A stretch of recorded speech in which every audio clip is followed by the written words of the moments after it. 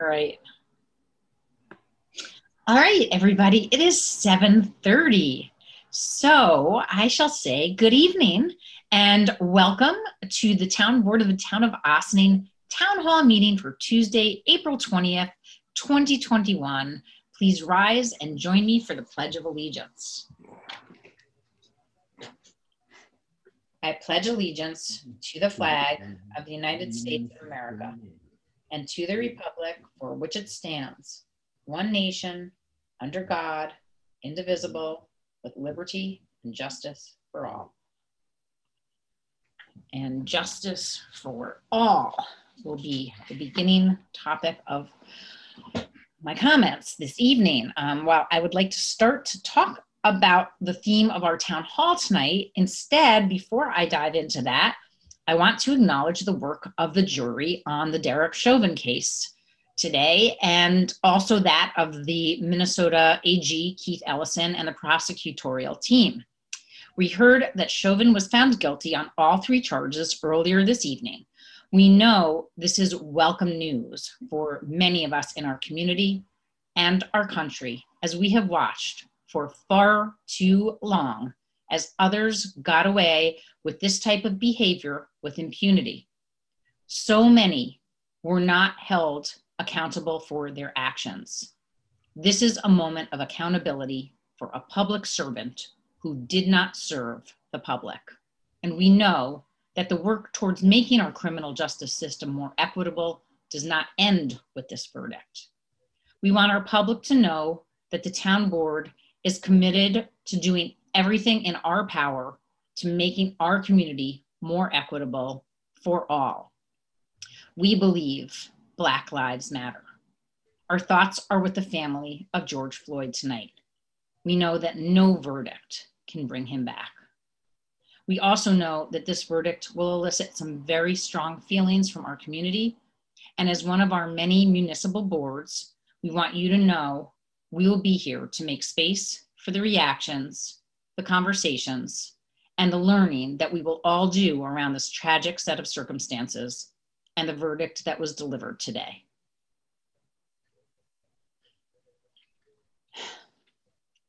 It is heavy. It is hard to go into the happy conversations that we want to now have, but we are moving in to our town hall topic this evening, which is the overarching discussion of our Earth Week in the town of Ossining. And some of my announcements are geared towards that. Green Ossining has put together a fantastic calendar of activities around town, both virtual and in person. On Saturday, Councilwoman Feldman and I joined the Ossining Parks Habitat Stewards at Ryder Park to help support the growth of native plants, where we cleared invasives and planted new plants, which can hopefully outcompete the other types. We got a lesson from Donna Sharrett about each of the new species and how pollinator friendly they were too. Big shout out to Patrick Vipperman, Chief Steward, all the volunteers, and our Parks Department for their great work on Saturday, taking care of some of the more passive areas of our parks. I also stopped by the Green Ossining tent at the farmers market, where residents can drop off their food scraps at our food scrap recycling program. The Green Ossining booth also has lots of helpful information. They're going to be out again this Saturday about how to save the planet and save money at the same time. They were promoting our Grid Rewards program, which is an app you can download to save you money. And you're going to hear more about that tonight, as well as Energy Smart Homes and Community Solar. And as mentioned, you're going to hear about all of these tonight a little bit later as part of our Earth Week Centered Town Hall. I know that there were also Stash the Trash events I was supposed to go to, and thank you again, Councilwoman Feldman. I think you led one of those, which was great. And unfortunately, I had my second shot of my COVID vaccine on Saturday, and it had its presumed after effects on Sunday, and I was kind of on the couch all day, let's just say. Yesterday, I participated in a lunch and learn where we heard from our friends with the Cornell University Climate Adaptive Design Studio program. The studio was originally hosted in Ossining during the 2019 fall semester, and the student-developed designs reimagined our waterfront to be more resilient to climate change and sea level rise. You can see the students' final projects at the Ossining train station from 5 a.m. to 10 a.m. every day this week during the week. Also, you can see the video on YouTube that's on our town website. And I think it may also have been on Facebook. It was streamed live on Facebook, so that'll also be available on Facebook. On Thursday, we will participate in another Lunch and Learn with Sustainable Westchester, showcasing some easy ways residents can save green by going green. Many of you have already taken part in our evening webinars about energy smart homes. Thursday's Zoom will also cover 2 other programs, Community Solar, which can reduce your electric bill by 10%, and the Grid Rewards app, which can help you earn money, yes, earn money by lowering your energy usage during peak hours. Visit the Town of Ossining Facebook page for the Zoom information, or go to Green Ossining's website, www.greenossining.org, and look for the April 22nd events. Also, the more people who sign up, the more we, your local municipalities, can earn. Yes, earn, because there are $5,000 incentives for promoting each of these programs and getting sign-ons. So come on, people, help our Earth and your pocketbooks. You can learn more about all these wonderful Earth Week events on the Green Ossining website and later on during our meeting. One last Earth Week shout out to the instrument drive at Mike Risco Music. You can drop off gently used instruments to be refurbished and donated to organizations and children in need. You can contact the music school or store to schedule an appointment to drop off those instruments. Donation programs are not always considered when people think about going green, but donating items saves them from piling up in a landfill. And on May 1st, Green Ossining is going to be hosting a townwide tag sale to help residents declutter their lives. Tag sales are a great way to find much needed kids' clothing and household items without spending money at big box stores. Okay, now for some non-Earth Day related information. The Ossining Briarcliff Vaccine Angels reported this week that they have assisted about 250 people in getting the vaccine. The Angels have collaborated with local businesses to make sure vaccines don't go to waste. They are also still collecting names of homebound individuals for the mobile vaccine units, which were put on hold while the J&J vaccine is put on hold, but they may be rolling out the 2 shots soon for the homebound program. We're waiting to hear from that. And if not, we may have other solutions for our homebound. So please, if you do know somebody who needs a vaccine who is homebound, please do reach out to our O-Town Vaccine Angels at gmail.com. You can also call my office at 762-6001 or call the Angels at 914-236-4567. It is so inspiring to see all the great work these volunteers have done, and people are still signing up to help every single day. So thank you to all of our Angels. You are incredible, and you're helping to get Ossining vaccinated. The 2021 Town and County tax bills are due on April 30th. The easiest way to pay is online via Express Pay, available through the town's website. You can also pay via email or by placing your stamped envelope in the dedicated drop box at the Ossining Post Office lobby, which gets delivered straight to our offices and doesn't get processed through White Plains before delivery. Or you can still stop by in person at Town Hall, 16 Croton Avenue, where the tax office is set up to take payments in the lobby between 9 a.m. and 2:30 p.m. Monday through Friday. If you have questions about your town county taxes, just give the tax office a call at 914-762-8790 or email hperlowitz@townofossining.com. Our wonderful tax receiver, Holly Perlowitz, will be happy to answer questions, as will her staff. Before I wrap up my announcements, I would like to share this proclamation in honor of monarch butterflies. This proclamation is part of the town's ongoing commitment to helping native species and pollinators flourish in our community. A few weeks ago, we signed the National Wildlife Federation Monarch Pledge to raise awareness about the monarch butterfly. Through our partnership with the Village of Ossining, we learned this week that plant diversity peaks at 3 weeks between mowings of your lawn, and peak bee diversity occurs when lawns are only mowed every 2 weeks, which represents a grass height of about 4 inches or so. We have a cute graphic to share that you can print out at home that lets your neighbors know why your lawn is being grown to maybe a little higher than they might feel comfortable with to protect bees and other pollinators. 4-inch lawns are also the tallest height under which grass should be kept to avoid ticks. The town has a proud history of creating pollinator-friendly areas and protecting native species from invasives. As I mentioned previously, the past weekend, the Ossining Parks Habitat stewards and the Parks Department added more pollinator-friendly plants, many of which the town purchased, some of which were donated from our stewards at Ryder Park. Also, outside the Boat and Canoe Club is a monarch way station planted for monarchs to visit as they migrate south, which I know Councilwoman Feldman was instrumental in helping with. We were also awarded a Buffer in a Bag grant for Sally Swope Sitting Park this year, which will be planted as part of our ongoing restoration, adding more native flowering plant species to our parks, in addition to the buffers that we planted at Ryder in 2019, which are also pollinator friendly. Our recent bee legislation specifically requires beekeepers to have a food source nearby that consists of pollinator-friendly species as well. And we thank all of those who participated in that legislation and making sure that it was friendly to all. So with that, Karina Scorsia, who's been very helpful with our monarch butterfly proclamation, as well as a lot of the other initiatives that I mentioned, if you could just bring up the proclamation and we could take a look at it and share it with the public.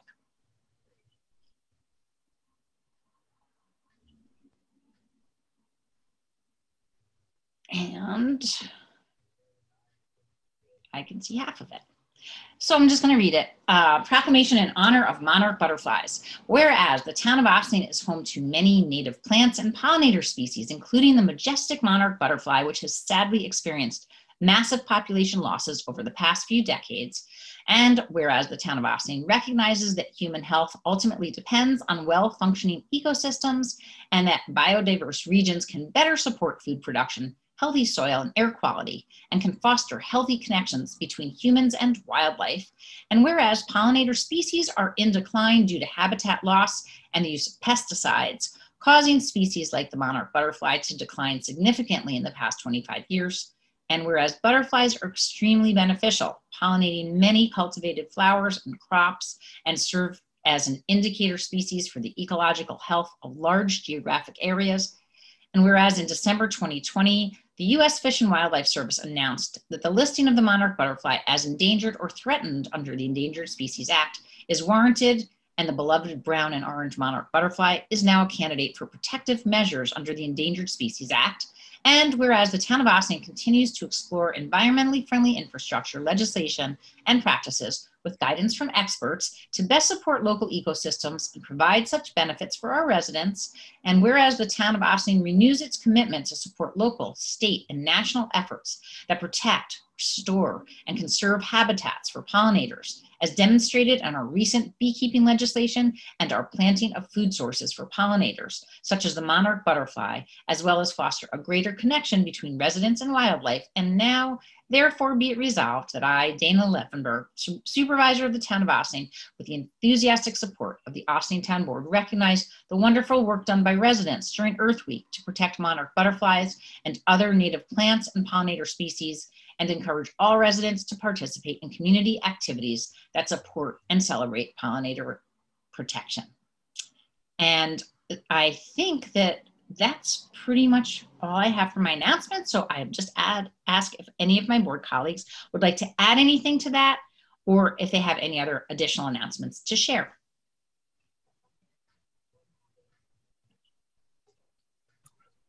And I'm going to say, hi. Oh. All right. Yeah, the Ossining Ambulance Corps asked me to remind everybody that they have testing available for those who would like to be tested. So what specific types?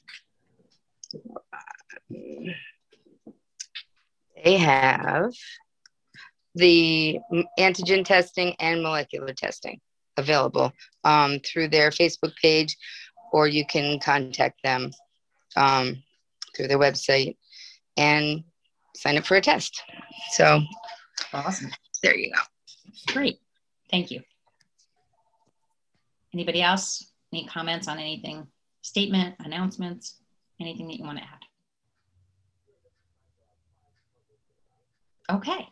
So with that, before we get into the agenda, I would like to remind everyone that tonight's meeting is a town hall meeting. So the format deviates slightly from our usual work session format. After each topic, we will open it up to the public for comments or questions. And once we get through our set agenda for this evening, we're happy to hear from members of the public on any topic at all.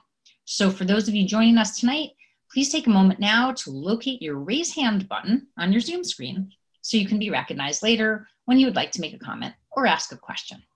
All right, with that, I'm going to start with the first item on our agenda. We have a special guest tonight, a local Eagle Scout, Jason Ewells, who is interested in proposing a project at Sally Swope Park. And the good news, it has to do with plantings. I know the board is looking forward to hearing your proposal, Jason. You're on. Hello, just want to thank you again for having me on. I'm about to present to you my slideshow for my proposal for this project. I just want to give a brief overview before we start. Basically, I've been to the Sally Swope park before, and there's like nobody there. Like every time I go there, like it's just very empty. And I feel like personally, if we were to put flowers there, it would kind of brighten up the place. So let's get into it. Just gotta share my screen. You guys can see this? Okay.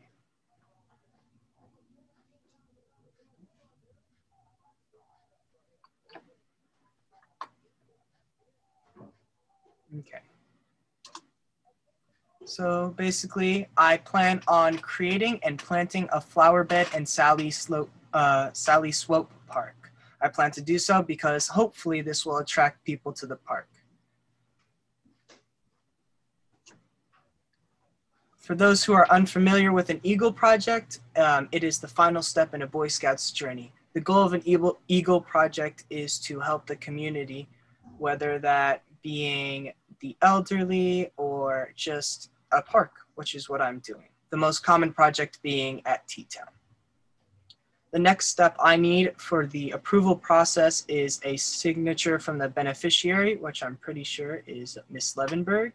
Then a signature from my unit leader, Mr. Race, the Troops Committee Chair, Trish Morgan, and the local council approval, which is Mr. Whiting. I feel that these flowers will attract more people to this park, and this will allow for the community to have a place of unity and peace. I also feel like these flowers will bring a sense of tranquility to the park. So this is the space that Mario Velardo cleared for me. Hopefully, what I plan on doing is having the flowers on this curve so that it kind of like guides in the people to say, oh, look, there are pretty flowers. This looks like an awesome park. Jason, can you just use your cursor back up on that slide and just use your cursor to show exactly which spot you're talking about?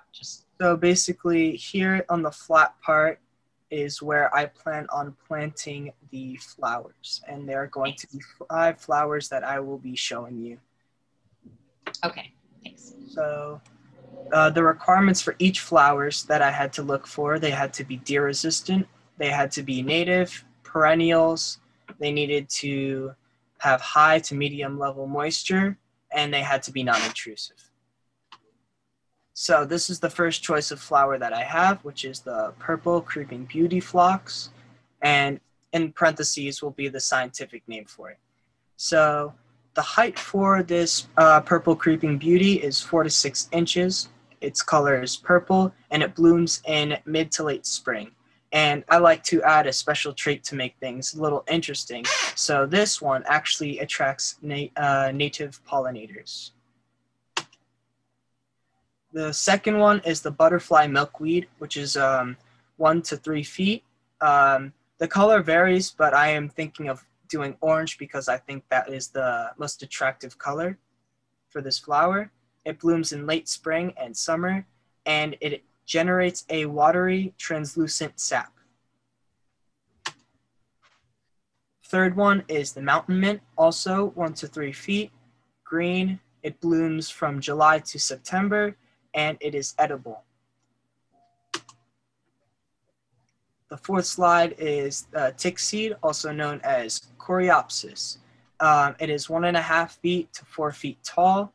It's yellow, it blooms in the summer, and it tends to have long flower petals. And the last slide is the whitewood asters. These are 2 to 4 feet. They are white. They bloom in August and September. And their special trait is, well, first of all, they have heart-shaped leaves. It's a little hard to see because I got a blurry image here. And also, this is edible when cooked. I looked it up on like 2 websites. I wouldn't like pick these flowers and cook them myself, but that is just what I saw online.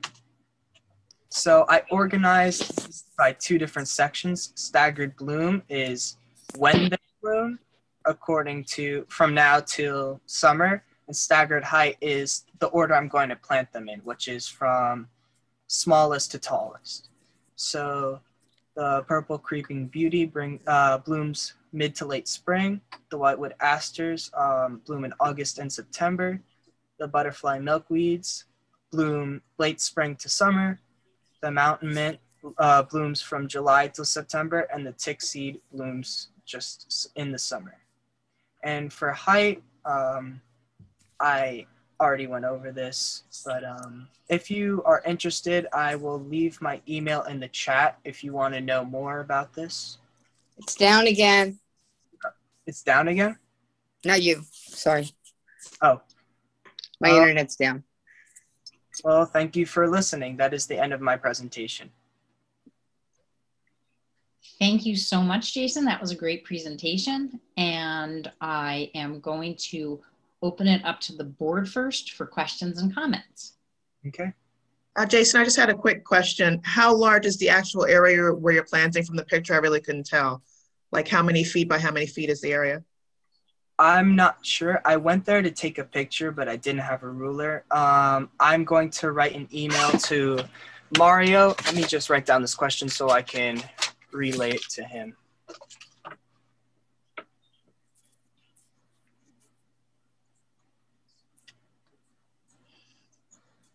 And while Jason's writing down that question, I'm going to ask Jason, I think you might have gotten some input a little bit on your flower selection from a few people who might be considered experts.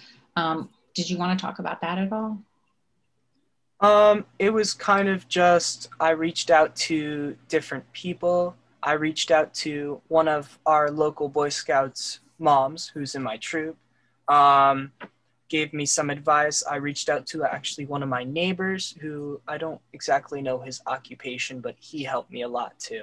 And they Was that David Margulies? That is David Margulies, yes, right. Who you recommended. And I think they all just gave me a list of perennials and showed like different pros and cons of each flower. And I felt like these 5 were the best. Okay. And I just want to mention that Jason met us out at the park one day, and it happened to be a time when Karina was meeting out there with Donna Carrick, because we were going to apply for a buffer in the bag for Sally Swope. And so Donna was there, Mario was there, Jason and his dad were there, and Karina. And so Donna also gave a little bit of guidance just for everybody's own edification about maybe some of the things that you wanted to consider when you were considering which types of plants to plant. And then, we had some additional conversations, which then Jason went back and did his research, and now he's coming back with this proposal.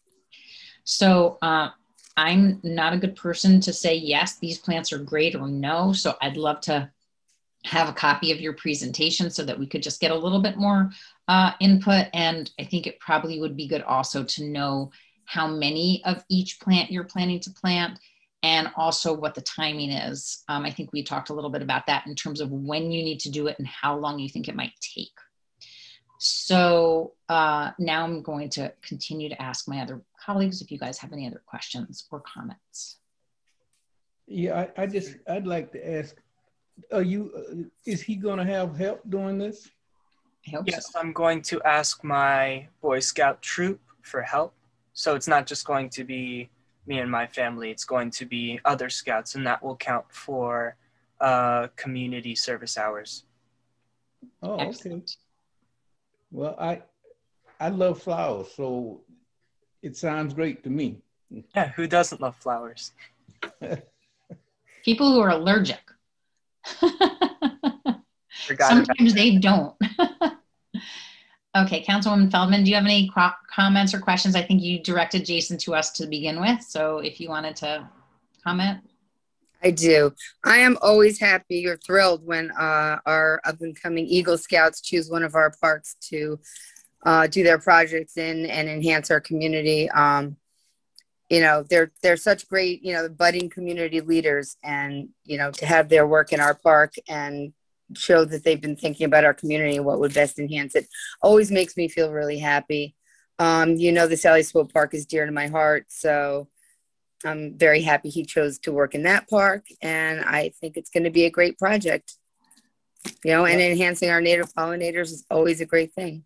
And, So but you don't Jason, have thank any- you so much. You don't have any opinions about any of the particular flowers? Hmm? You don't have any opinions about these flowers at all? I mean, it's a nice mix. I like purple and blue. Those are all good. The milkweed is, of course, going to support the monarch butterfly, and that's great. You know, the more support the monarch can get, the better. And I'm sure there are other native species that'll be there as well. But I like his color palette and his ideas, and I think it's great. All right. Thank you. I just Anybody yes. have one more thing to say, because I think you asked him how many flowers, or he that is very hard to say how many, because you know, it could be, if you put them 6 inches apart or 8 inches apart, you got to measure each time, and you got to go Planning. Yeah. Landscape planning. Absolutely. What I plan on doing is I'm going to, right after I get all your questions, I'm going to write an email to Mario, and I'm just going to say, you know, what's the square footage for the area you gave me? I'm thinking of, so there were more flowers, but I think that those 5 flowers were the best options. So basically it's going to be a row of 5, and then however much space I have is going to be like, I don't know, like maybe six columns, just something along the lines of that. But yes, thank you. Okay, gotcha. Anybody else from the town board with questions? No question, just comment. I think it's a great idea and really great presentation, so thank you. Thanks, Greg. And with that, I'm going to ask if there's anybody from our public who would like to comment on this presentation from Jason. And I see that there is a hand raised. Mr. Platt. Oh, hi, can you hear me? Yes, we can. Oh, okay, I didn't know if I would type into the chat. I'd like to thank Mr. Yules for the presentation. I particularly enjoyed Town Supervisor Levenberg's displaying the proclamation in honor of monarch butterflies, and a special shout out to the bees. Just as a suggestion, perhaps it's been discussed, so I'm sorry if I'm repeating. I changed out some of the grass, which is a monoculture around my current home, in favor of pollinating plants like butterfly bushes, Russian sage, and blue hyssop. So the latter two create a metropolis for a variety of our bee friends. So just a suggestion out there, and I can post this if I'm able to type in. We don't have the chat function enabled, but please do send me an email. And it's funny, one of the things that we were kind of ruminating about, and I know that there's going to be some pollinator work done at the farmers market this week. And I think and maybe Susie, you might be talking about that a little bit, right? So there is a project that's going on, and I think that they're going to be looking for people like you, Mr. Blatt, to please share your property, and that it is pollinator friendly, and to share best practices so that we can encourage our neighbors to do the same. So I thank you for taking that on yourself. And I don't know how I'm going to break it to my husband personally that, you know, we have to actually mow the lawn every 2 weeks instead of every 5 or 6 weeks, which is better for the bees, but you know, I will, but definitely not using pesticides and finding different types of grasses and not hating clover or dandelions is all also good stuff, I think, right? So thank you very much for those comments. And I'm going to now ask if there are any other attendees who wanted to add to or comment on Jason's presentation.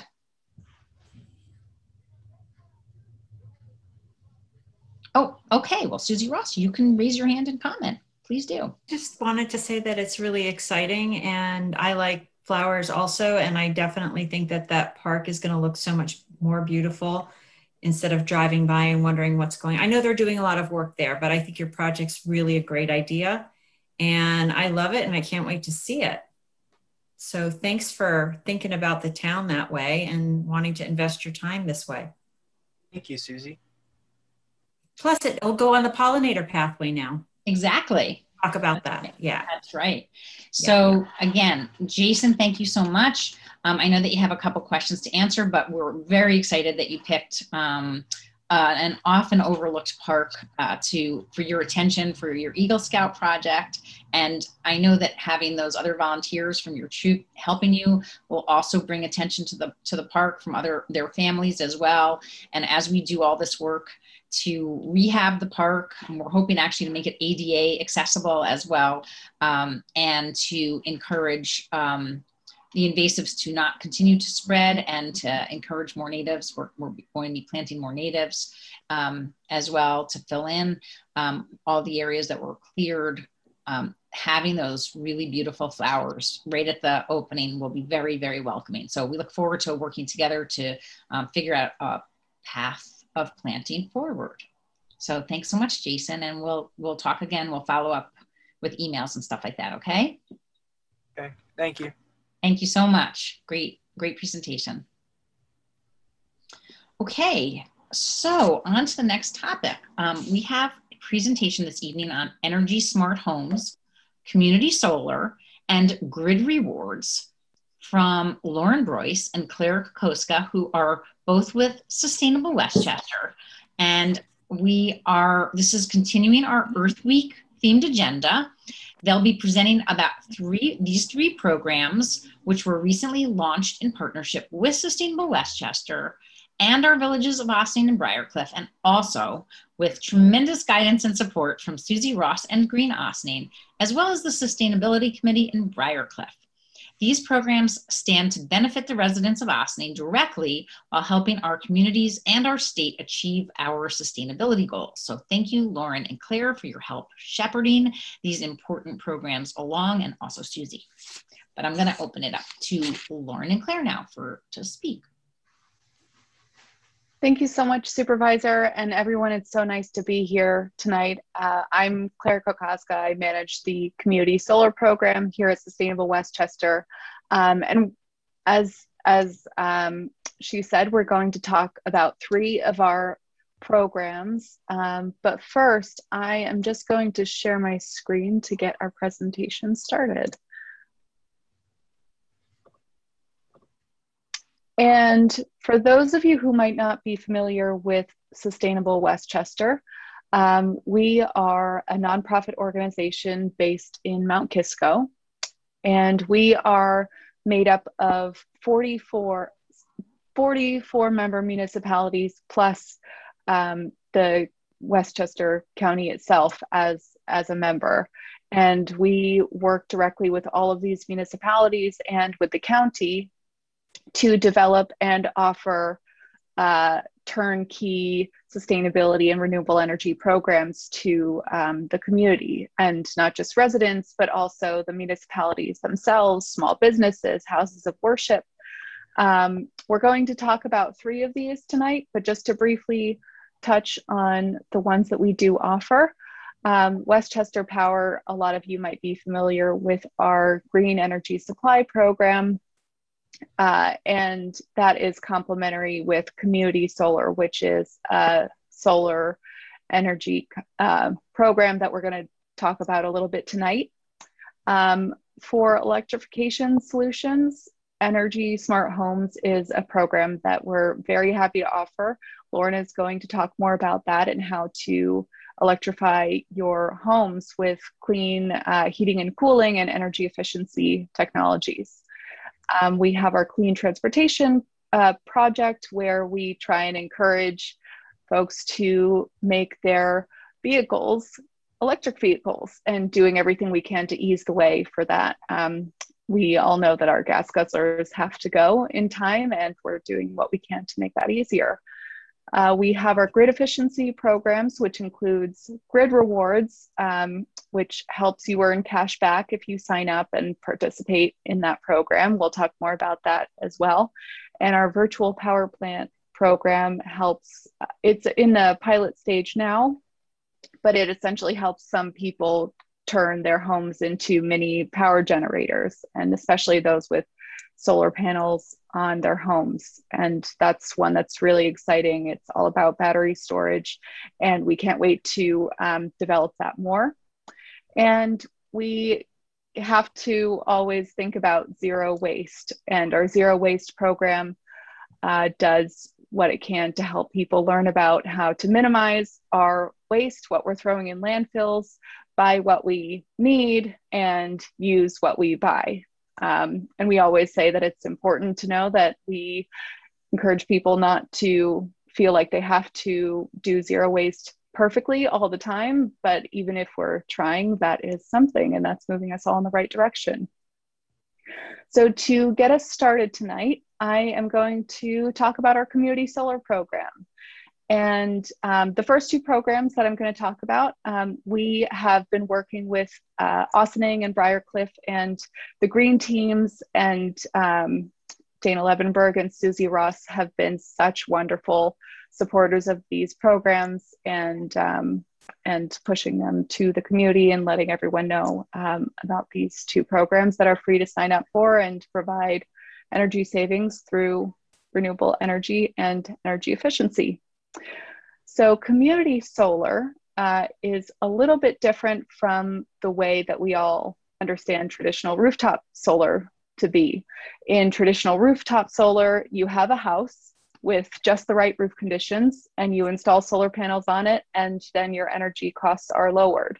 But what we found in the first couple of years that we had our solar program was that 85% of the people that reached out to us interested in installing solar couldn't even install solar on their homes for financial reasons, or because there was a beautiful tree in the way that they didn't want to cut down, or their roof just wasn't facing the right direction. And then it completely excludes renters as well. So we knew that we had to evolve our solar program to include a much wider swath of people. And that's how we ended up launching our community solar program in 2018. With community solar, you don't need to have any panels on your roof or wires to your home. And that doesn't just include a home as in a house, but also an apartment if you live in an apartment, or a condo, or rent. We have a community solar farm, well, actually a number of community solar farms that someone is able to join. And notably, there is one community solar farm in particular that we are so excited to share with you all, that is being built right in Ossining at the Maryknoll campus, right by Ryder Road. It is, it's exciting because it's right in Ossining, but also the Maryknoll sisters of St. Dominic are such, I mean, they do such good community work. And so marrying the Maryknoll campus and Ossining and renewable energy is just a really beautiful partnership. So anyway, I just wanted to talk about that for a second. But with community solar, Claire, yeah. do you think it's on the campus of the Brothers and Fathers, where the even though the sisters are right across the street? Oh, okay, right. Thank you. So sorry about that. I actually did sign up for that. Great. Oh, that's great. That's great. So anyway, with community solar, you would join the program and sign up to a specific community solar farm. And your specific community solar farm that you join has lots of your friends and neighbors that are a part of that same community solar farm. And as it generates solar power, it goes directly into the local electric grid that powers the entire community. And anyone who signed up to a solar farm through the program gets discounts on their monthly electric bills. And I'll talk a little bit more about how that works in just a minute, but I did just want to touch on the benefits of the program. New York State built community solar as a model so that anyone anyone who signs up for community solar is guaranteed to save on their electric bills. And through our program, we made sure that you save double what the state suggests. So anyone who's a part of the Sustainable Westchester Community Solar Program saves up to 10% off of their monthly electric bills each and every month. There is no installation of solar panels and no wires on your property or on your home. It's free to join, and you can cancel anytime at no cost. It's compatible with any energy supplier. A lot of people that join community solar might have a third-party energy supplier that's renewable energy based. And so community solar is just a really good way to double your energy, your positive energy impact in that way as well. And you're supporting local renewable energy. So community solar, all in all, is an excellent program that really has no downsides at all. And to talk quickly about how the solar savings actually works, every single month, if you're a part of a community solar farm, you will earn a solar credit. And that solar credit is subtracted from your monthly Con Ed bill. So let's say you have a Con Ed bill and it's $115, and you've earned a solar credit that's, let's say, $100. So step 2 is you pay Con Ed the new lower total after the solar credit gets knocked off of your Con Ed bill. So in this example, you pay Con Ed $15 only. And then the final step in this is that you will auto pay your solar farm for the solar credit you've earned at a 10% discount. So if you've earned a $100 solar credit, then you pay for that at a 10% discount and save $10 for the month. So every single month, whatever solar credit you earn, you save 10% off of that amount. And we make sure that it's proportional. So the person living in a studio apartment who doesn't use that much electricity saves, they save, might save a smaller amount than the person in a much larger home or who uses more electricity, but it all evens out so that it's tailored to your own personal electricity usage and electricity bills. So we say it's like buying a $100 gift card for $90. And the point being, you save each and every month as a part of community solar. And joining the program is also very easy. You would just go to sustainablewestchester.org/solar, click the blue sign up button, select which project, which community solar farm in Con Ed territory you'd like to sign up for. I highly encourage anyone to go for the Maryknoll community solar farm. And then you follow the steps along the way. That would include having your Con Ed bill and billing details handy so that when you're signing up, you do put in your billing details so that eventually when your community solar farm is giving you solar credits, you're billed by your solar farm using the billing details you put in when you signed up. Then you type your name to eSign and you're done. And you could reach out to me at communitysolar@sustainablewestchester.org or call this number with any questions. And I'm not sure how much time we have left, but I do quickly want to talk about grid rewards as well. So the grid rewards program is another program that's free to sign up for. And it's sort of a no-brainer as well. Community solar is a wonderful program that supports solar development and provides savings to every single person and household that enrolls.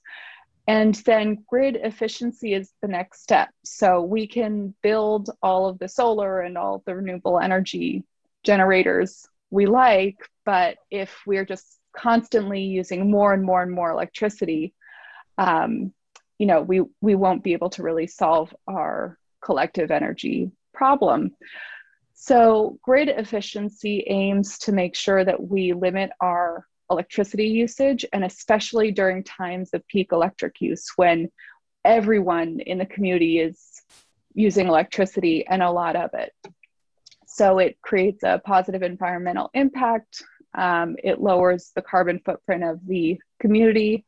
And then the grid rewards program itself allows you to sign up for an app on your phone, and you will get notifications during those times when everyone is using a lot of electricity all at once. And it'll say, hey, can you turn off or lower your electricity usage? And if you successfully do that by turning down your thermostat, or not using your dishwasher or an electric oven, then you'll earn cash back for doing that. And so part of the reason why it's important to do this, not only is the cashback savings great for anyone that's part of the Grid Rewards program, grid efficiency is important because it leads to these spikes in electricity usage, which I mentioned just a minute ago. But if you see these red boxes here, those are only a few hours out of the summer. And probably, I think these are times when it hit 95 degrees and we were all using our air conditioners and at home with the TV on and the air conditioner, and maybe cooking dinner, and all the lights were on, and maybe we were using our computers too. Whenever all of us are using all of that electricity at once, it really strains the electric grid. And when the electric grid reaches its sort of limit, we have to Con Ed has to turn on these dirty peaker plants to make up for that electricity usage, so that we don't all of a sudden try and turn on the next light and nothing happens. So these peaker plants only come into effect for these several hours out of the year.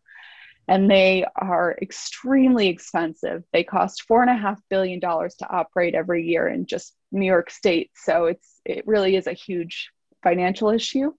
But also they're heavily polluting. And they're typically in areas that are in lower income communities. So the more we reduce our reliance on these dirty peaker plants, the better, for a whole host of reasons. And that is where grid efficiency and Grid Rewards comes into play.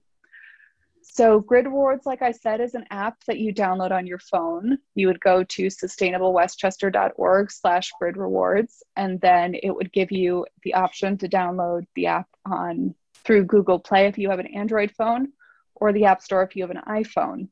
And for anyone who's interested in signing up right now and checking out the app, you can scan that QR code with your camera on your phone and then click the link that appears to download the app.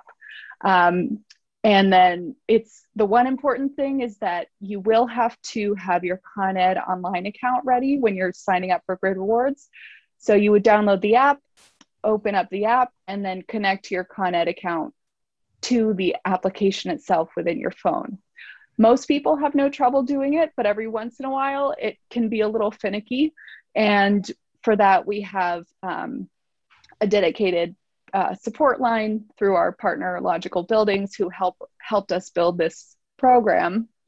And once you're signed up for the app, you would get a couple of notifications throughout the summer during those times when the grid is extremely strained, and it is those times of peak electricity use. And it'll give you tips on how to reduce your electricity for those periods of time. And depending on how much you lower your electricity use, you'll get a cashback award from Con Ed at the end of the year, or at the end of the summer. So again, it's a free program to join. It's sort of a fun game. We've had colleagues who earn a couple $100 back at the end of the season. And it's kind of fun. It's fun. It saves money. It teaches you about your electricity usage and lowers our reliance on peaker plants. And with that, I'm going to end on Grid Rewards and pass it along to Lauren Broyce, who's our director of the Energy Smart Homes program. And Lauren, let me know if you'd like me to keep driving. I'll share my screen this way. I'll click through the slides. Who wants to hear the presentation where it's like next, right? So let me do that. Hi, everyone. It's nice to see you. Hope you're having a lovely evening. Claire, thanks for covering the Sustainable Westchester intro. So we're going to quickly talk about Energy Smart Homes. And before I do that, I just want to mention, just as a quick reminder, Austining is participating in the Clean Energy Communities Challenge. So the more people that sign up to participate in community solar and grid rewards and energy smart homes, the more money we can help to earn both the town and the village of Austining and Briarcliff too. So if you have friends that you think community solar or grid rewards would be a good fit for, not only sign up yourself, but help us sign up our friends and neighbors too. So a little bit about Energy Smart Homes. If you are looking for ways to reduce your carbon footprint, but also looking for ways to save energy in your home, reduce wintertime drafts, perhaps make it more comfortable in the summer, you can take a look at having a home energy assessment. And we are here to help customers and homeowners figure out the right way that might be the best pathway for them. So maybe you want to learn more about home energy efficiency and insulation. Perhaps your house could benefit from an air source heat pump, or maybe you're thinking about looking at a geothermal or ground source heat pump. So we have a list of recommended contractors that can provide all these different technologies. We offer homeowner assistance and also assistance figuring out what are the financing options. So feel free to contact us. We would be happy to help. And these are the 4 technologies that we're really promoting. So just going to move through the slides very quickly and give a shout out for some of the highlights about each of these technologies. And we'll do that.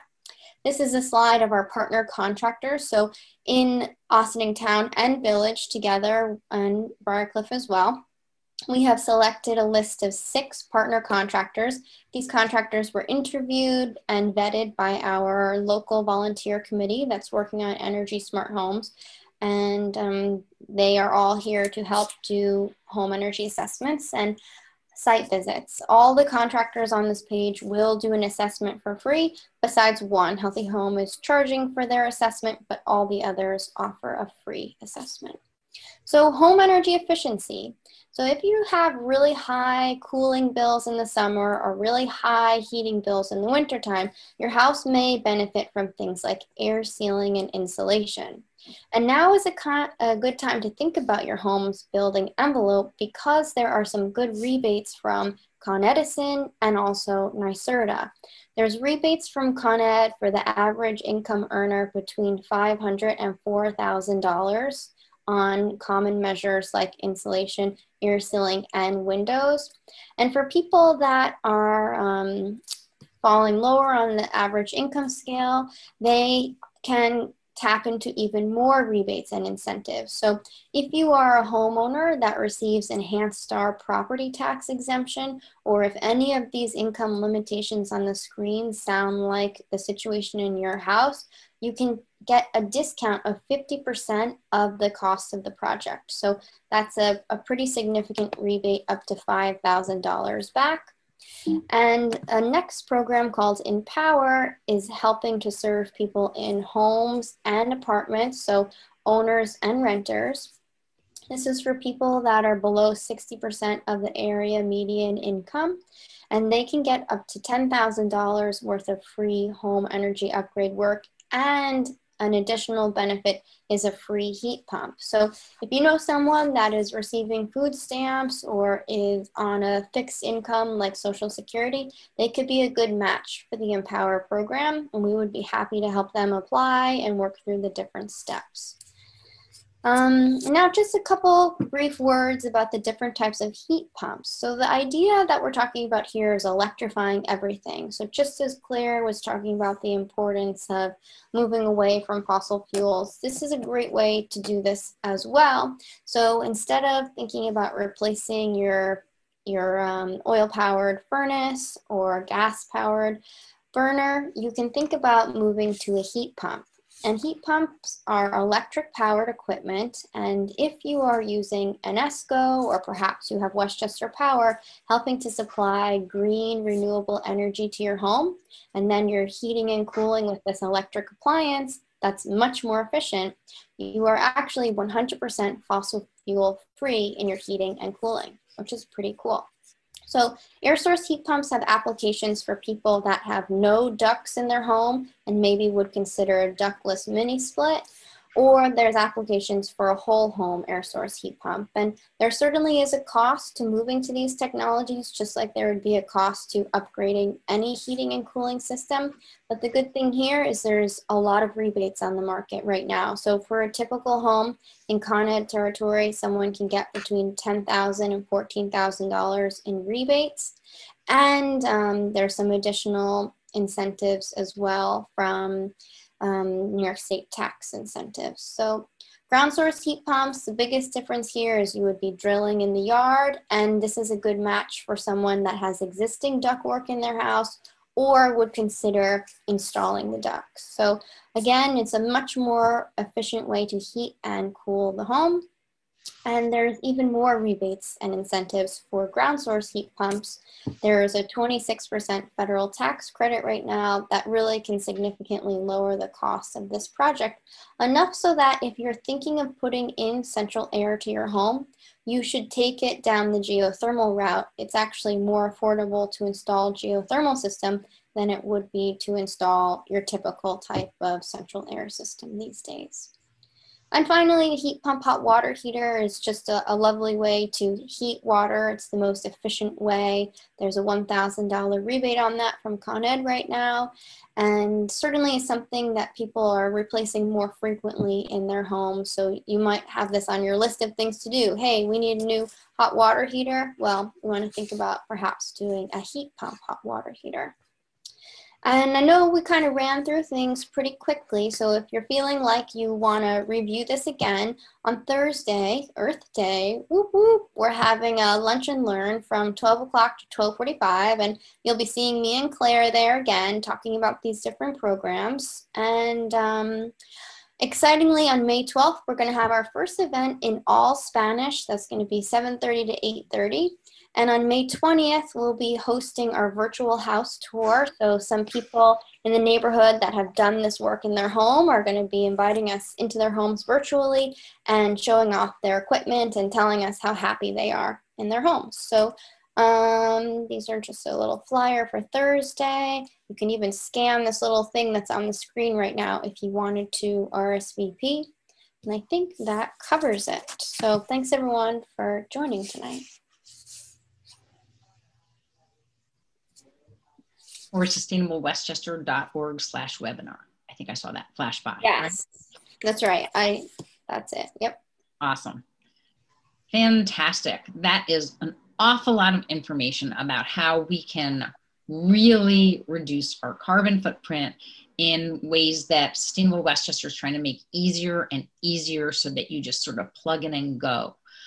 There's a lot of information to download. I've heard a lot of these presentations before. Many of you have not, so I'm just going to open it up to the town board to see if you have any questions or anything that you think maybe needs a little bit of a clarification for the public.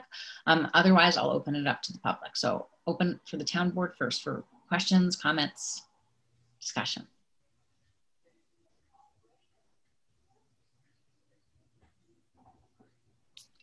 And is that none? Well, here you go. I'm just super excited that we have all these wonderful programs going on that benefit our community and our environment at the same time. And I know Green Ossining, Susie Ross, and Sustainable Westchester have been partnering with Dana and the rest of the board. And it's been great. So thank you for all the work that you all do. Thanks for that. And it's true, we've had lots of support and also a lot of support from, we've had both Victoria and Karina in my office have been extremely helpful in getting these programs off the ground in Austin and continuing them and helping share information out with our public. So thank you for my awesome staff. Okay, so hearing no other, yay. So hearing no other questions. Susie, did you want to make any comments about any of the presentations before we turn it over to you? Because otherwise I'll just open it up to the attendees if anybody has any particular questions. I'll reserve mine. I'll just wait till I'm on. Fantastic. Okay. So with that, I'm going to open it up to the public. If anybody from the public has any questions or comments or anything else you'd like to add, we'll just look for your little hands to be raised, the virtual hands. And see none. Okay.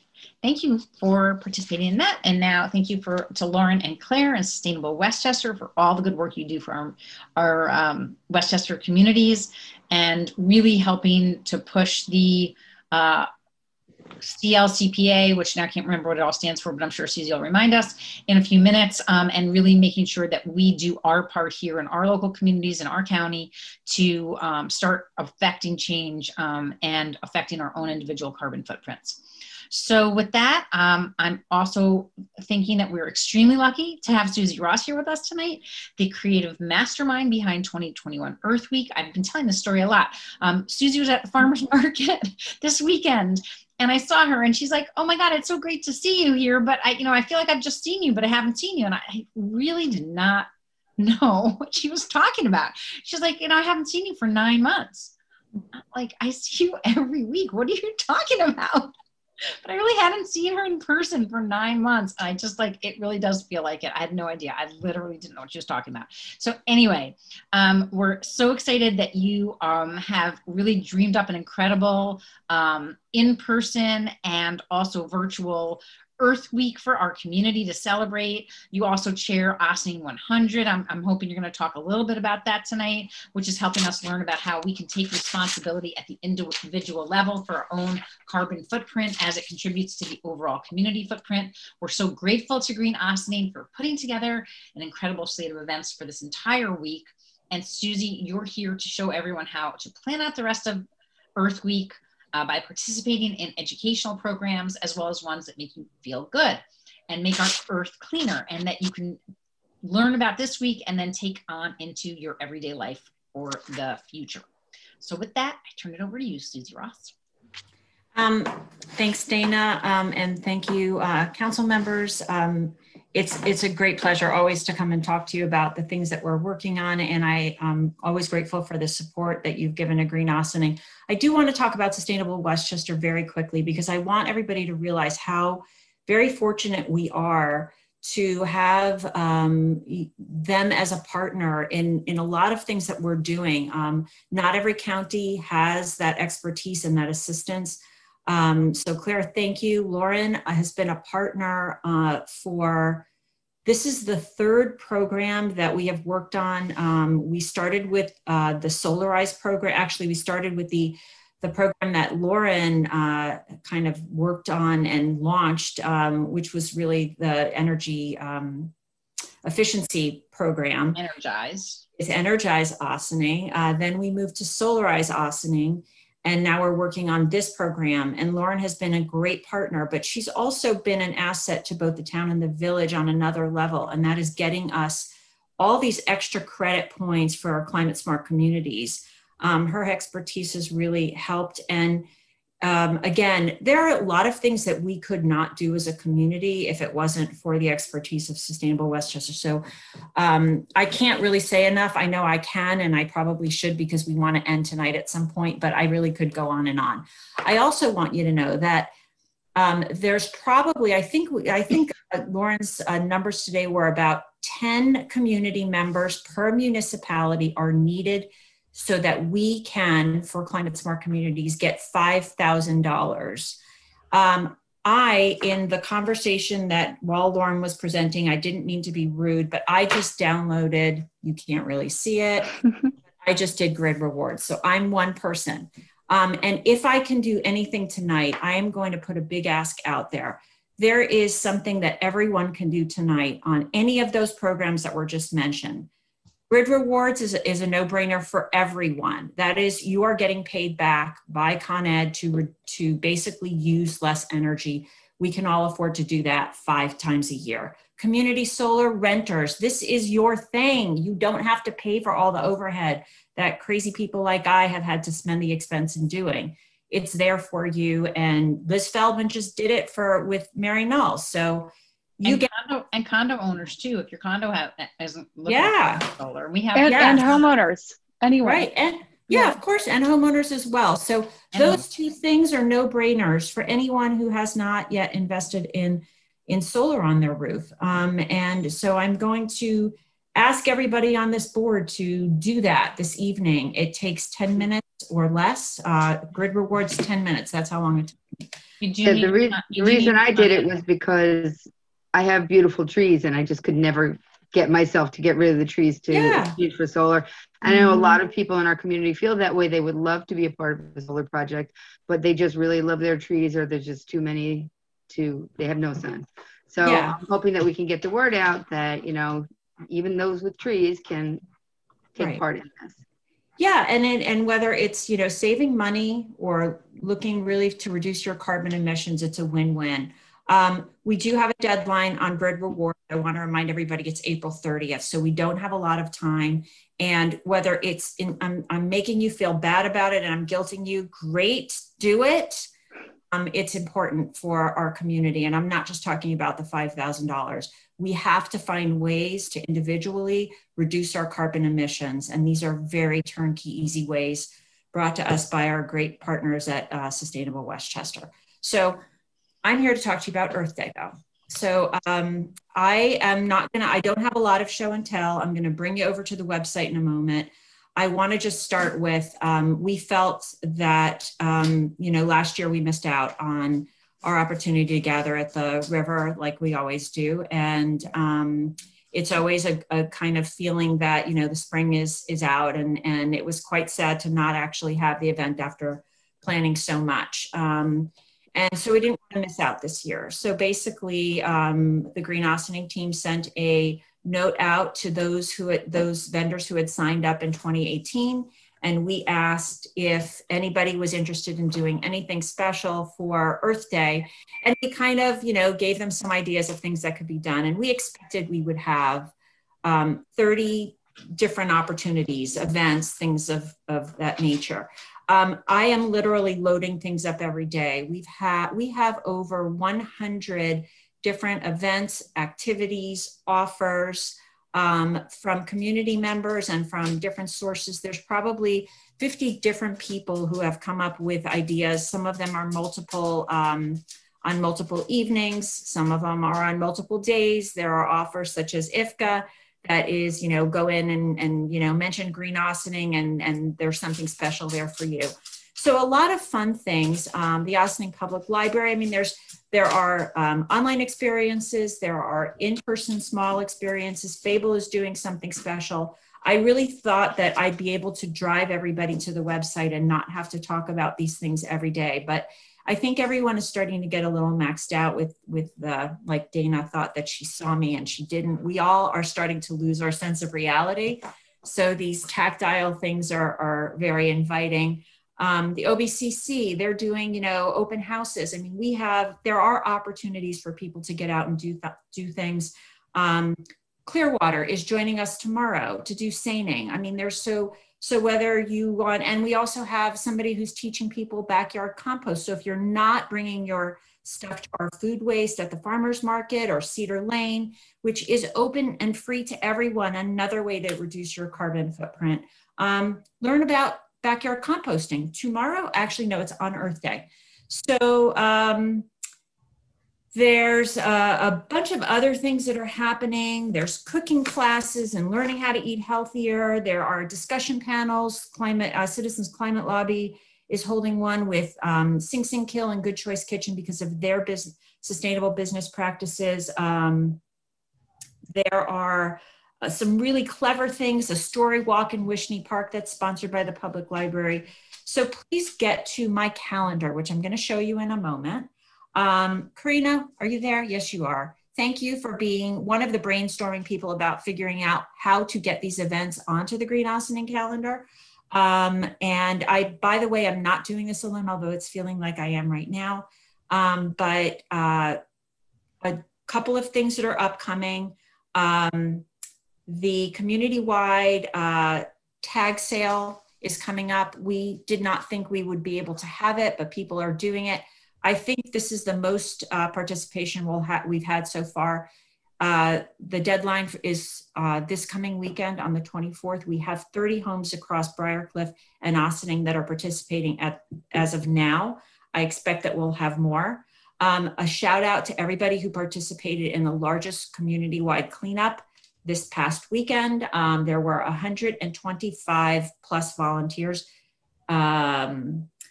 Riverkeeper Sweep is also on the same day as the community-wide sale. That is another great opportunity for people to get out and participate in the cleanup of one of our most essential natural resources, which is our river and tributaries. And Westchester Pollinators, I don't want to forget about talking about them.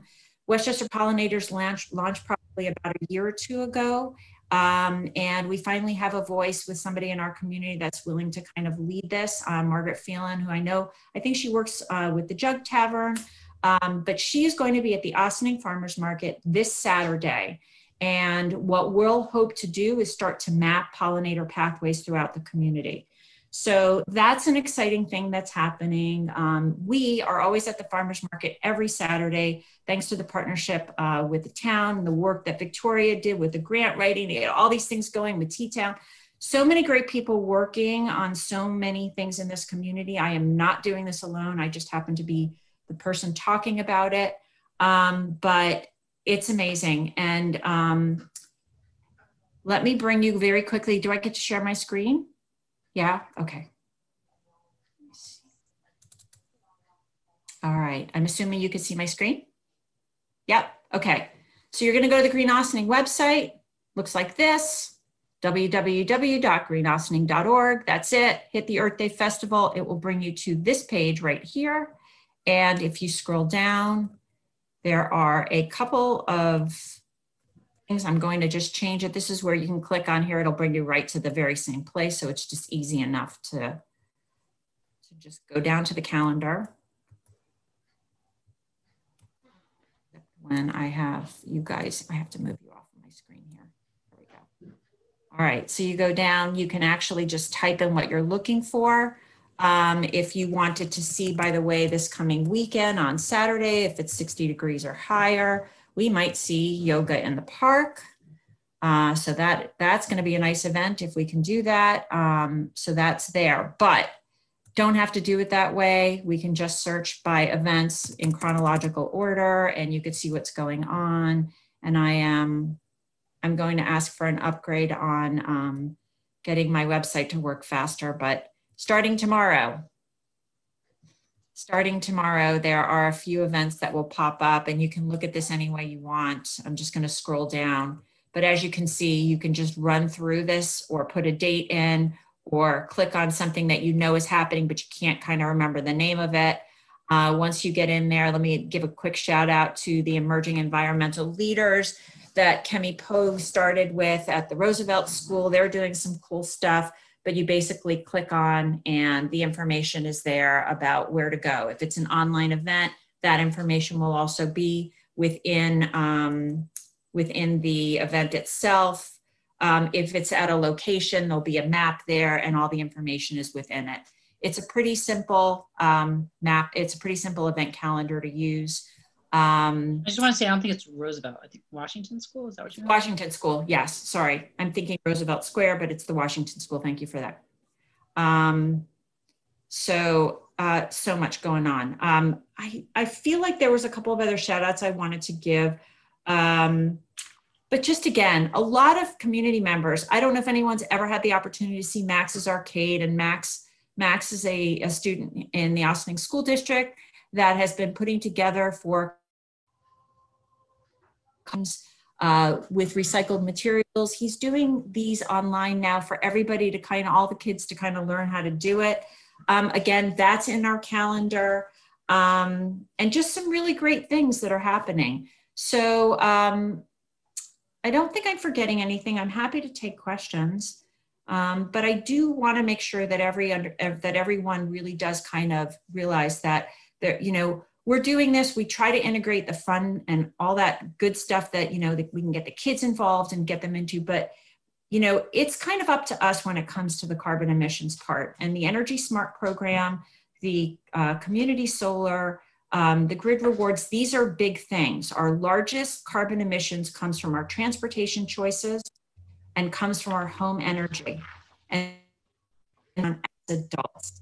I also want to give one quick shout out to the Ossining 100 Carbon Tracker, which will help everybody kind of understand what their individual footprint is. We are happy to walk anybody through that at any time. You could give us a shout out. We have open houses. We had one tonight. And we need to see more people participating in these things because we don't have a lot of time yet to make our lives on this earth in a very comfortable way before it's irreversible. So it's serious, but we're trying to make it fun for Earth Day. So with that horrifying note, I will end unless people have questions. Thank you so much, Susie. And there really is so much going on. And we're so appreciative to all of the volunteers with Green Austining and Austining 100 and all of the other people who've stepped up and participated in this week-long event. Okay, so I'm gonna just open it up again to the town board with any questions or comments. Well, I'm super impressed that we have over 100 events. I was telling News 12 about it on Saturday when we were doing the Stash of Trash. I believe the Risco Music School is doing a make your own instrument with recycled materials event as well. Yeah, I mentioned that in the announcements. Okay, well, my computer keeps shutting down, so I'm having a lovely time tonight. Anyway, Thanks, anyway, just a big shout out and thank you to all of the people and all of the groups that are taking the time to show how important this is to our community and how much we really care. So that's all. Thank you. Anybody else from the town board? Thanks for all that you're doing, Susie. It's just a whirlwind of activity. When we got the email from you from IFCA asking, do we have something creative we can do? We actually sat down and we started thinking about things, and it made us think about things in a new way. So I know others were doing some cool and new things for this year for Earth Week. So thank you for that. We had to think about it, and I think we're doing some cool stuff at IFCA and obviously at other places. So thanks for making us think out of the box. Thank you. Certainly, for IFCA residents to join some of these programs too, to help them save money on their Con Ed bills is also a great thing. Greater rewards, all of those things for everybody at IFCA. Okay, anybody else from town board? I would also like to add that, this has been such a great success and so many programs are getting highlighted and rolled out that we may continue having extra events through the Earth Week in addition to our wonderful Earth Day Festival next year, please. Sure, absolutely. Yeah, there's lots of lessons we could learn during this pandemic about ways that we can enhance our our reach and participation by utilizing some of these remote resources that we've learned all about this in this past year plus. Yeah. So that's absolutely true. So with that, I'm going to open it up to the public. Is there anybody who wanted to comment or have any questions from Susie's presentation? And seeing none. Thank you so much once again, Susie. I really, really appreciate it. And we hope everybody does sign up to participate in events if you haven't already done so. Next up, we are very happy to report that after just about a year with a general pause on grant applications coming from the state, funding opportunities are coming up again. And I'm sure that that's also partially due to our federal government stepping in and helping to support our state. We have our town planner, Valerie Monastra, with us tonight from Nelson Pope Voorhees to talk and walk us through the highlights of some of the current grant opportunities available to us via the New York State Department of Environmental Conservation, as well as the Westchester County Planning Department, which is actually a federal program that goes through the Planning Department. Then, as a board, we'll discuss some potential projects for applications. Valerie, can you please start us off? Sure, thank you very much. So as Dana mentioned, the state is starting to release some grants. We haven't received information on the, the yearly consolidated funding applications yet, but what has been released are some Hudson River Estuary grants, as well as, well, this is more on the federal level, the CDBG program. So one of the things I just wanted to highlight tonight with the Hudson River Estuary program grants, I did send you a summary of the grants as well as the matches that are needed and the potentially eligible projects that could be submitted for. And there's 3 different types of grants right now under that program: a stewardship planning grant, which is really specifically focused on adaptation projects for climate change risks, specifically dealing with sea level risks, sea level rise risks. At Riverfront Education, which is dealing with tidal waters of the Hudson River, and then river access. And this is really deals with access to sites for both boating, fishing, swimming, as well as wildlife recreation. So the primary purpose for the Hudson River Estuary Program grants is really focused on the Hudson River. So for the most part, I think the town land mostly would be really focused on the Angle Waterfront parks and potential park projects. These particular grants range somewhere between $10,000 to $50,000, and they do require a 15% match. In addition, CDBG is coming through its 3-year cycle, and one of the parks, again, that falls within the overall low mod areas within the town village of Ossining is the Angle Waterfront Park as well. That the CDBG grant, as this board is familiar with, has a much larger funding source and can actually take on larger projects more than the Hudson River Estuary Program grants. And so with that, we really wanted to focus or talk to the board about what are some projects that we might want to consider putting in for funding for both either the Hudson River Estuary Program grant as well as CDBG grant, really focusing on Angle Waterfront Park at this point. So thanks so much, Valerie. And before I open it up for discussion, I think that we can all agree that these grant opportunities basically shout out for Lewis Angle Park, as it's located on the Hudson. It's in a low mod area, which basically are the parameters for these grant opportunities. However, I do want to point out that we've been hearing a lot recently through our comprehensive plan process, from our environmental advisory committee, through our rec advisory board, our town board, other stakeholders, and our own staff, that there are many, many projects in all of our parks that are needed to improve both the active and passive recreation and environmental stewardship that are just as important and necessary. Unfortunately, those projects are not necessarily eligible for the grant opportunities available right now, or they're not ready yet for those grants. So either they're not shovel ready or they're not in a place yet where we can act upon them to apply for grants for those projects. But there may be opportunities in the future to seek funding, further volunteer efforts, or to draw on other partnerships to complete these projects. So I wanted to propose that we consider undertaking a parks prioritization plan to identify projects that need to be completed and potential funding sources or other means of implementing these projects.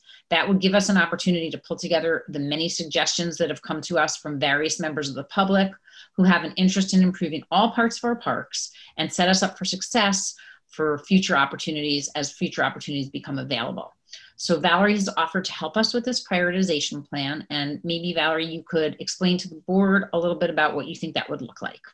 Right, so in our discussions with these particular grants, especially the Hudson River Estuary Program grant, and I've had numerous meetings with the Environmental Advisory Committee, and then of course the Comprehensive Plan Committee, and we're getting public feedback over the Comprehensive Plan, as well as presentations that have appeared before you prior to from the Parks and Recreation Department, as well as the Recreational Advisory Board.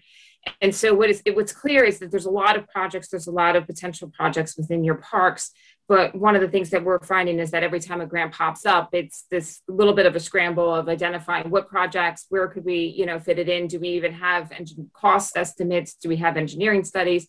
And what I thought would be helpful to the town is actually, basically culling all this information together, right? And so identifying, for example, like Ryder Park, what are the, capital improvements that have been identified for potential active recreation, passive recreation, your stewardship projects and programs, environmental restoration projects, also maintenance projects or engineering projects that are not necessarily associated with active or passive recreation, but could be like stormwater projects or park paving projects. And so I think, you have between your staff and all the different committees and organizations throughout the town, there's a lot of ideas and a lot of concepts. And I thought it might be helpful to the town board is to start pulling these different projects together. And as like the first step, and then the second step would be working with the town board to prioritize what projects we really want to seek funding for, and which ones, you know, even this would also help you when you're dealing with your capital budgets every year, identifying which projects you want to move forward with in the various parks. So I just open it up to the board for comments on that. And also comments on any of the discussion that we had about which projects that we want to prioritize for CDBG and for the Hudson River Estuary grants. I just had a quick question. How much are we using the presentation that we had from the Rec Advisory Board, where Pat kind of, Pat presented it, and they had like a list of things. Are we using anything from there to prioritize or at least list the different projects? Well, I think that's exactly what we're talking about as being one of the inputs for this larger park prioritization plan. Okay. I just wanted to make sure that's there, and that we also had our own capital plan. Okay. You know, so the park, the RAB had one idea, and then, you know, the capital projects, that was a second idea. And, you know, so again, you know, these different pieces come from different groups, and the EAC, you know, they have ideas for a trail connectivity plan. We're hearing, you know, different things pop in the comprehensive plan, inputs from our public through that process. So all of those, and there's a lot of great ideas. I mean, there's tons of great ideas. You know, I recently met out at the park to look at the pond in the back of Ryder, which has come up a number of times. And, you know, a lot of these projects are very expensive, and everybody wants to do them all at once and get them done right away. And they're expensive, they're time consuming. You know, if we use our own Parks Department resources, we can't do them all at once. So we need to, you know, come up with a short-term and a long-term plan, and also look for these grant opportunities. I mean, one of the reasons we put together the Habitat Stewards program was because we had a lot of interest in some of the, you know, areas that don't usually get the type of attention that our fields and our play areas that maybe get more active use get. And to be perfectly honest, that tends to be the area where our Recreation Advisory Board focuses attention on those more active uses of the park. So the back areas of the park where people maybe walk the trails or walk their dogs or smell the flowers or just, you know, hang out, don't get the same attention, and they need it and they deserve it. But it's hard to get the attention when you need to use your resources differently and you don't have a huge department. So being able to partner with volunteer groups, or, you know, we have the New York, New Jersey Trail Conference. David Margulies is now on our EAC, and he's been involved with that, and they cleared the Briarcliff Peekskill Trailway, and he's very interested in trying to connect up some of our trails, and the EAC has been talking about that for years. All of these things obviously take resources, and whether it's in the form of volunteers, it's in the form of, you know, just cash dollars or whatever, we're looking to maximize the amount of money that we can bring in from outside sources. So putting together a plan where we start saying, okay, well, we need to have an engineering report. We need to come up with costs for each of these projects, including our Recreation Advisory Board projects that are real dollars, and then figuring out how we can best utilize some of the grant opportunities that are out there or the other volunteer resources.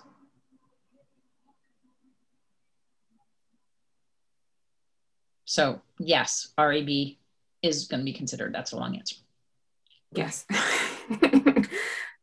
I also think it's I just wanted to point out that a lot of times you throughout the year, you might get smaller grants that kind of pop up, or, you know, approach like Victoria's radar or my radar. And this would, if we have something that's, again, if we have like a document where it houses all the major projects that are identified for the different parks, we can easily cull through those and then identify, yeah, this would be a great, you know, project for that particular grant. Yeah, no, I think it's a great idea to have it all, you know, ready and in a whole organized, have a little waiting room, if you will, for projects, for grant matches to come along. And prioritize, you know, there's so many things that we'd love to do. As Dana said, getting the funding for them is a challenge. So yeah, looking at having it all organized and laid out is a great idea. The riverfront, did you say one of them, which the 3 estuary grants were? They were for stewardship planning, river education, and then river access. Okay, so stewardship planning, would that be something we could get some of the invasive species out of our rocks and kind of strengthen that? So with the stewardship planning specifically, they're really focusing on, I mean, we might be able to, and I'll have to take a look at it, because there is some plan for conservation of natural resources, but the thing is, most of it is really supposed to be focused on sea level rise and climate change risks. However, what we might be able to do is under the riverfront access, we might even be able to identify if, I think there has been some concept of potentially looking to open up that beach again. And so maybe as part of that, we can also look at, besides water quality, but also dealing with vegetation and trying to deal with some of the invasives and actually make the environment a little bit more natural or native than what's existing there now as well. Okay, great. I know we've been working toward getting that beach open for a while. Right. I think one of the steps I was going to take is to reach out to Gareth. I think he's been really spearheading some of that information, and then to try to pull that together and potentially identify that as a potential Hudson River Estuary grant program. And then, of course, in terms of the invasives, we can also wrap that into, if we move forward with the CDBG and upgrades to the Engle Waterfront Park, then we can also incorporate that into the overall project as well. Good. Yeah, there's so many projects we could do down. Yes, I know. Enhance the fishing, fix up the ramp, fix up this, So I think that's all going to be part of our Engle Park, the bigger ask for the CDBG grant. And we did also just put that in for a community projects grant also through Mondaire Jones's office. So I know that we're not going to hear about those right away. We just found out that there's another line of funding. We put that as well as the 133 bike lane connectivity project in, and that might also be eligible for transportation funding. So we quickly pulled together a transportation grant application yesterday, which is the same project, just with a different line of funding in case we are able to get funding for one project under one and one project under another. Don't know if that could happen because they're going to probably cherry pick, however many they can give to each member, but we can certainly try and spread the wealth a little bit.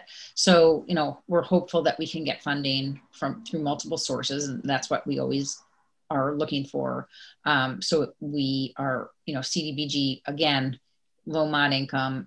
This is basically, we have Engle Park and we have our senior program that are eligible for these types of grants. And we did actually get a number of grants for the senior program, a new minibus, as well as, which is hopefully going to be delivered in July, as well as upgrades to the kitchen, which we're still hoping to hear back from our architects soon about that, so we can get those started. And then, we had applied for Engle Park Master Park Plan funding through this program before. We think we know what we have to change to try to get that moving, and we would be able to apply for help from the planning department at Westchester County to help with some of the landscape architecture elements. We also have more information now from the county that Gareth Huffman has been working with us on to help us figure out what testing we have to do. We have a map of the outfall from the sewer treatment plan, and we know that it's far enough away, as well as being able to tap some of the Riverkeeper and the Ossian High School environmental club testing that's been going on over the years. All of those can help us get the beach potentially open again. So we're not sure if it's going to be this year or if we have to use all the testing from this year to get it open for next year, but we keep trying. And as soon as we can, we will work in that direction to try to get something at least get, have accessibility enhanced at the very least, and have information shared about what is allowable. And, we don't really want to open the beach, obviously, without everything in place, and we can't open it without Westchester County allowing us to. And that also requires that we have showers and things like that. So there's lots of pieces of the puzzle to put together as usual. And we're continuing to work in that direction. And also the enhancements would include the fishing docks, which need upgrades as well as other things. So we want to look at those all in context of climate change and sea level rise. So hopefully we can plan for the short and long term simultaneously. So with the lower income focus with the CBG, with the grant, is it only directed to areas that tend to have lower income, or can you do it for projects that would enhance the lives of people with lower income? Right, so I can answer that. So it's both. But the thing is, if you are specifically focusing on populations that that you're going to help with low mod, you really do have to tie it directly to that, that population. So that's why a lot of times you have organizations whose missions are to work with low mod income populations on, that's where you get that mission-based type of CDBG application. So if you have a particular project in mind, we can take a look to see if that would directly tie back to a particular low mod population, and then at which point we would be able to potentially seek funding for that. You have to actually prove, there's a lot of hoops to jump through to prove that. You can't just sort of say, right, oh, this is going to appeal to, or, even camp is kind of iffy. So you can't, we've tried to think about if we could try to use that for some of our other parks. And I think that it's just not enough of a percentage of the time. So there's a lot of hoops. I don't know, Victoria, if you want to chime in at all. That's okay. I haven't. Yeah, you often also have to collect tax returns from people to document that you really are serving that particular population. It is, like Valerie said, primarily for organizations who usually have a lot of that information already documented and maintained in case of it was ever audited. So when you're focusing on an area, it's a little easier to say, okay, the geographic location is clearly in this census tract that is low to moderate income population than everything else, unfortunately. Okay. Thank you. So is everybody sort of in agreement that we're going to focus on, for right now, Engle Park for these upcoming grants, and then we'll work on a bigger master grant park prioritization plan so that we can be ready for some of these other grants that are going to come down the pike, hopefully not to just distant future. I agree. Yep. I think that's a good idea. Okay, great. Fantastic. So thank you everybody so much. Our next step is going to be to work with Valerie on a plan to complete these upcoming grant applications, kick off our park prioritization plan, and the CDBG program requires that we hold a public hearing in order for the public to be heard on our next round of applications. So we'll have a resolution on next week to hold that public hearing at our first legislative session in May. I'm now going to open it up to the public. If you have any comments or questions, or any of our panelists who are still on with us, and thank you guys for holding out. If anybody has any questions, comments about this or anything whatsoever, this is a town hall meeting, so feel free to comment on anything whatsoever. Now's your chance. If you want to raise your virtual hands or your real hands or your Zoom real hands, Susie, feel free.